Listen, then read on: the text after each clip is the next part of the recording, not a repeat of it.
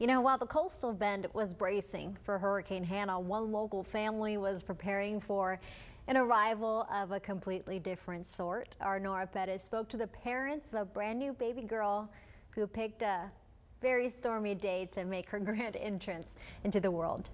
That was the only thing. Hopefully she doesn't want to, come out during the hurricane, and that's, what happened at the end. John and Karina Teran got a huge surprise on Saturday. In the middle of a hurricane, they welcomed a new baby into their family. They named her Hannah Alondra because even though there was a storm blowing, they felt like luck was on their side. But when we went out, there was no rain, it was just wind. And as soon as I dropped her to the ER, I stepped out of the ER and it started pouring, and it just started raining like crazy. Karina was not officially due for another 2 weeks, but baby Hannah was in a hurry.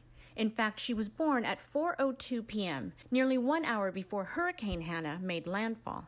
Big sister Stephanie Sophia is thrilled to have her new sister. Oh yeah, I have a picture of that. when they first met. And even though there was a hurricane outside, there were no complications and mom and baby are doing fine. Nora Pettis, 3 News.